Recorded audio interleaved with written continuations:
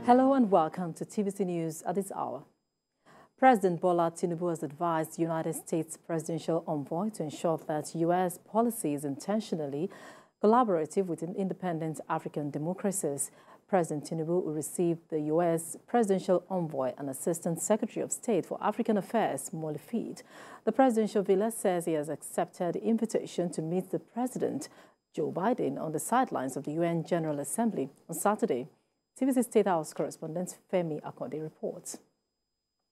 This meeting was not just about inviting President Bola Tinubu to meet U.S. President Joe Biden at the sidelines of the United Nations General Assembly. It was also about deepening bilateral ties and strengthening relations that dates back to many decades ago. President Bola Tinubu advised the visiting U.S. Presidential Envoy to ensure that U.S. policy is intentionally collaborative with independent African democracies at a time when they are under assault by anti-democratic forces within and outside of the continent.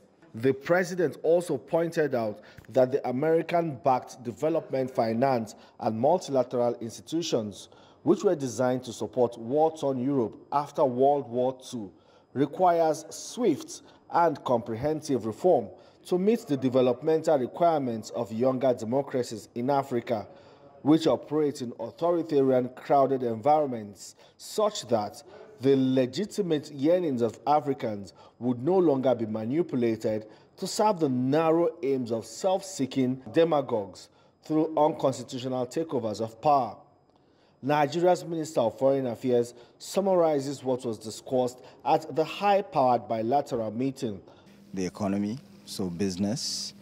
We're looking at, of course, security concerns. That's the elephant in the room. You know, what's happening in our region, what's happening in Niger, and, you know, other things. The return to democracy and normalcy is paramount. The security concerns in the region also very important. Both sides are pleased. Of course, we're going to UNGA, so there will be sideline meetings there also to continue along the same lines. President Tinubu told his visitor that the crisis in Niger Republic would not deter him from concluding his economic reform program successfully for the benefit of Nigerians, and assured that he will only advance the interests of the Nigerian state in the way ECOWAS handles the regional standoff.